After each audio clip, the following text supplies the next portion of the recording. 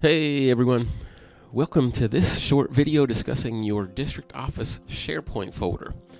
This folder will allow you to share Word documents, Excel spreadsheets, PDFs, video files, folders, pretty much any digital file that you have access to. If you need to collaborate or edit a file with your office staff, share content of a folder with an outside agency that maybe you can't email them the content, consider using your district SharePoint site. The beautiful part about this folder is it resides in the cloud and can be accessed from anywhere you have a computer and an internet connection. All you want to do is go to the site.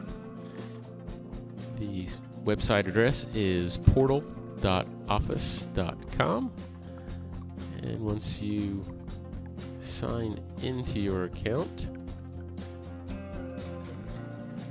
the upper left hand corner, click App Launcher, then left click the SharePoint link. From here, if you have followed the site, it should be listed in your navigation on the left, such as a site that you are following, as well as you can also see recent and featured links.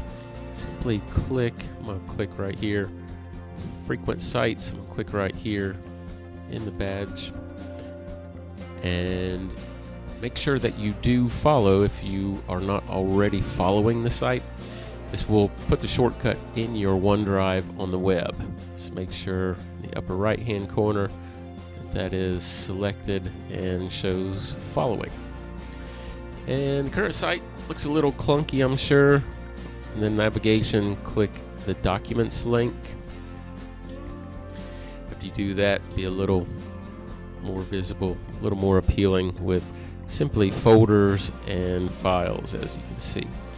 Now from here, once again, to use this site, the primary purpose is if you're needing to collaborate, edit, modify, share information with your entire district. This will be the place where you have access to do that. This also would be an area where if your recipient does not need a copy, but they do actually need to work on a file with you so that they can modify it, make changes, etc. And kind of goes along in the same lines as your OneDrive. However, this is district-wide. Anything you upload and place here will immediately be made available to those who are part of, in this case, District 21. So anything I do upload will be immediately accessible.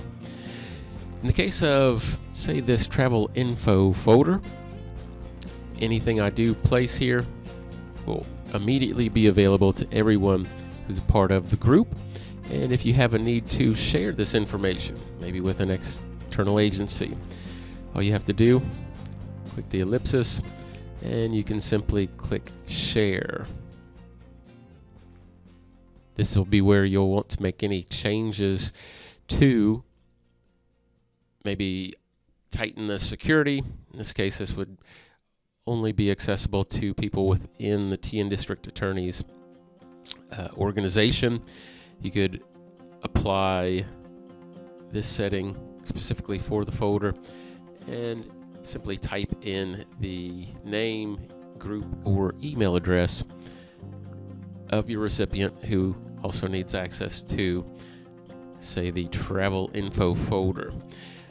In the More Settings area, you can simply click the drop down where the recipient could edit, and you can also block downloading so that they will have read-only or view-only access to the folder. Well, thanks for watching this video regarding the district-wide SharePoint folder. Have a great day.